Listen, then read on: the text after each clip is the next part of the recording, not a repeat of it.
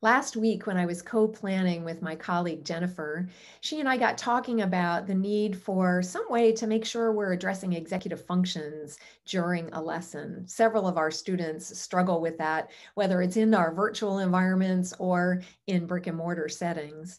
By the end of our co-planning lesson, we had created the outline of a really great tool to help us focus on that so that our students could be successful. After the co-planning, I kind of reflected a little bit on my experience, and it dawned on me that I think what all of us as co-teachers want is to feel like our skills and talents are fully utilized for the sake of all students. Are you like me in that way? You don't want to be underutilized. You want to make sure that all professionals are really giving their best for our students.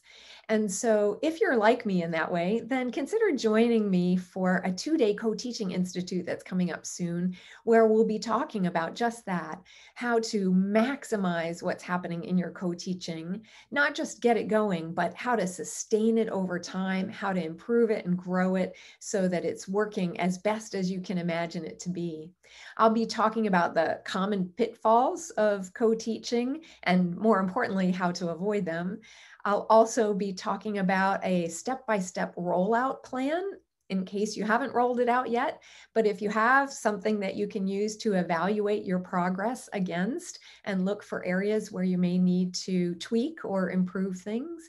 And I'll be providing dozens of very teacher-friendly strategies that you can use right away to boost engagement, boost rigor in your co-teaching, and to make it more time effective, time efficient in planning, and then also in the implementation of your co-teaching.